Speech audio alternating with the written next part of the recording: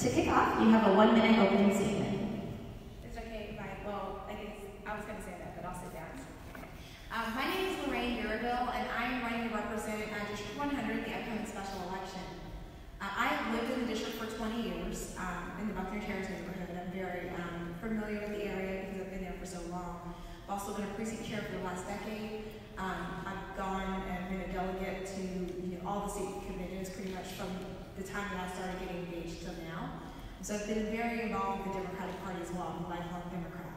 But the reason why I'm doing this is not because of my service background, which I have been working at the federal, state, and local levels of government for over a decade. The main reason why I'm doing this is I have a 5-month-old who never got to meet her grandmother. She died from metastatic breast cancer because she didn't have access to care. And that's because Republicans in Austin made a decision, as many people in this room are concerned about, to limit access to care by not expanding Medicaid. So one of my chief priorities is to ensure that 1 million other Texans, just like her grandmother, do get the access to the care they need when they need it. So that's the main reason why I'm running. Well, that is a very honorable reason to be running. So, with our first question here, and I think you kind of touched on that with your introduction, in what ways have you shown support for and been involved in the fight for expanded reproductive health care access in Texas? Second part, how have these issues impacted you personally, and what experiences have shaped your perspective? So I think that I probably covered the main reason why I think this is so important. I do want to highlight the fact that when you vote for someone, you're actually trusting your life with someone. You're putting your life in someone else's hands. And I think a lot of people don't necessarily realize that when they cast their ballot, that there's a heavy weight upon that. And that weight is not lost upon me by any stretch of imagination. With that being said, when I worked for the U.S. House of Representatives, I worked for Congressman Mark Vesey, who is very supportive of organizations like Planned Parenthood. And I would not have just made the decision to serve in that role for a member who was not supportive of women and women's health, and not just women, but organizations like Planned Parenthood provide care to all people, not just women. So it is something that I've been on the forefront of, working to help shape state legislation and policy at the federal level to ensure that everyone has the access to the care they need when they need it. Thank you. The next question is related to the 2019 legislative session that just passed. During the most recent session, extremist lawmakers pushed through a bill called SB 22. It was a dangerous anti-Planned Parenthood bill that banned local governments, including cities, counties, and health departments, from partnering with Planned Parenthood and other abortion providers.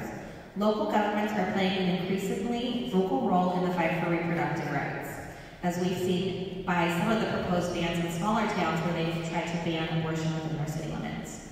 If you were elected, would you author a bill to repeal SB 22? And how would you be involved in the legislative fights around local reproductive rights? Absolutely, I would fight to repeal SB 22. More broadly, I do support local control in our state. It is ironic, given Texas's history, that now there's certainly not a will to support local control by the Austin Republicans, and we shouldn't lose sight of that. It's going to take all of us to make sure that we get the change that we want to see, but that starts not just with participating in the political process, but also making sure that we pick up friends and colleagues in Austin. Currently, District 100 is considered a state Democratic seat. I'm the only person in this race that has successful experience in picking up seats throughout this state. The last election, I was Federal Work Statewide Outreach Director, and in that role, we helped pick up 12 seats across our state. We only need 9 more, and this is a presidential cycle, so we are definitely poised to win. Seats like 108, which I know you're having a forum for later today, and 8 others across our state, we are really in a position to win, and it's going to take all of us to do that. I commit to you, regardless of the outcome of this election, but I feel confident if I just keep doing the work and we keep doing the work, we'll be successful. But my pledge to you is I will work tirelessly in my district to make sure that my constituents have access to care and access to the services that they pay for with their tax dollars, but also that we have a Texas that benefits them as well, and that means picking up friends and colleagues who will vote with us in Austin so that we can get the type of legislation we want to see It's not enough to beat the drum. It's not enough to complain. It's time to act. It's time to do something about it. I'm the only person in the race that's actually successfully done that, and I'll do that if I'm elected as state representative. Great answer. And now we'll take a question from our partner. A question from Moms Demand Action. Okay. So, the reproductive justice framework includes other issues affecting people's reproductive lives, such as domestic violence and safe homes. While we know that gun violence is a multifaceted issue, we also know that strengthening background check laws leads to less gun violence. So, how would you work to defeat opposition to increasing background check legislation? So I definitely support common sense gun regulation. I have a law degree. Obviously, I know that I sworn in, of course, and I do support our Constitution, and I am vowed to fulfill the obligations bestowed upon it. However, we do need some common sense approach to it. At the time that it was drafted, I believe that the intent was self-defense and being able to feed your family. No one is hunting with an AR-15.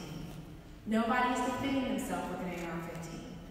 So I think it's really important that we have common sense regulation, such as universal background checks, such as red flag laws, and we also need to consider an assault weapons ban in our state, as well as munitions regulations that prevent guns who are not automatic from becoming automatic.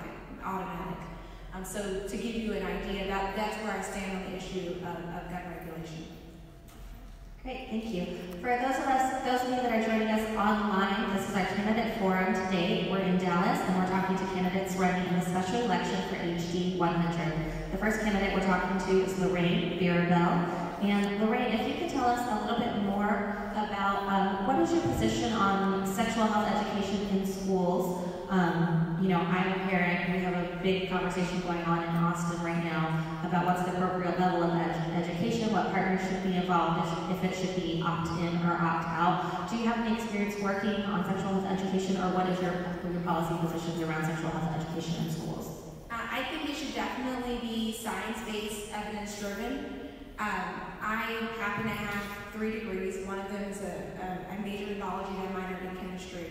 So I'm not going to claim to be the absolute expert in any sort of STEM field, but I do have a background in it, and I think it's important that our education is science and evidence-based, because we know that that's what works. I think that every person should have the ability to decide when is the right time for them to build a family, so that they can appropriately shape their future based on that plan. As far as what I've researched and what I've seen, abstinence-only education does not do that. It has shown statistically to be ineffective, and I don't think that our state should be investing in programs that are ineffective. Thank you. That's true. In Texas, many school districts do not have any sexual health education, and many school districts still do abstinence-only education. Texas continues to be one of the highest ranking in teen pregnancy and the highest in repeat teen pregnancy. So clearly what we're doing now is not working, and we're looking for new champions that can help us push forward better models for what we should be doing in our schools and supporting sexual health education. We have just enough time for a closing statement. Any closing remarks before we're done wrapping up? One thing I want to make sure everyone knows is that I'm a fighter. I'm not afraid to stand up to the business elite. I'm not afraid to stand up to the Austin Republicans. I'm not afraid to stand up against the NRA. And so in me, you have a fighter. You know that I'm a fighter because of what I've already done. I don't have to tell you what I will do because you'll know what I have done. I was one of the people who sued our current governor to prevent voter ID from being implemented in Texas. Redistricting is going to be a critical component, and that's why this election is so important, this election cycle we're upon now, because the legislators we elect now will help determine the maps. If we have a Texas where people are disenfranchised and are not allowed to participate in the process, we have a state that will draw maps that do not benefit people like us. That's just the facts. And so I really hope that my experience in being on that lawsuit, I not only put my name on it, I helped find the witnesses, I helped conduct the depositions. It was not an easy thing. After Shelby v. Holder, really curtailed some of the things that we were able to do in court.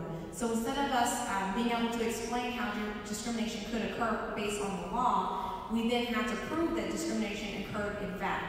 And that's what I actually did. I helped prove that discrimination was in fact. And so, you know, again, I've gone against the Republicans and won, whether it was at the ballot box, whether or not it was at the ballot box, or whether it was at the courthouse. You have in me someone you can trust, someone who's a fighter, and someone who will prioritize our community. So with that, if you want to join me in this fight, please log on to my website, LorraineForTexas.com. That's FOR. You can sign up to volunteer. Early vote starts Monday, so we need all the help we can get. Thank you so much. And thank you.